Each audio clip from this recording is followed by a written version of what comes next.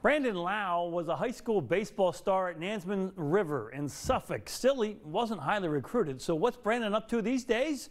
Well, after a lot of hard work, he's a star with the Tampa Bay Rays, and these days he's playing in the World Series.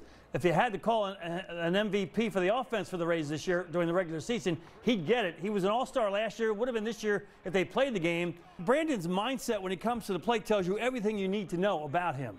Every at-bat, it's a team at-bat. It's whatever, I can do up there to help the team get into a better position to win a game. This is Brandon getting ready to make the tag his freshman year at Nansemond River. And now this. We reached out to his parents, Thomas and Karen.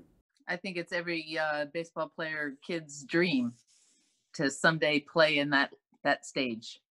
Brandon looked up to the other star major leaguers who came out of our area. I mean, he's a kid from Suffolk, Virginia. I don't know. He's still that kid. We just see him as Brandon. This is our kid. And you mentioned those names, and I feel like they're way up here and we're just still here. But then when you think about it, it's like, yeah, you're right. He is doing the same stuff they're doing. It's kind of amazing. He has worked extremely hard to get there.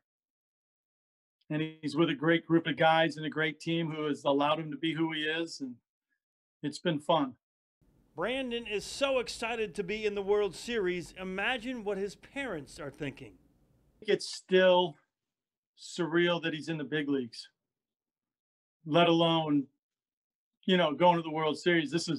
You're just adding on to the surreal part. I mean, this is way past anything we ever thought.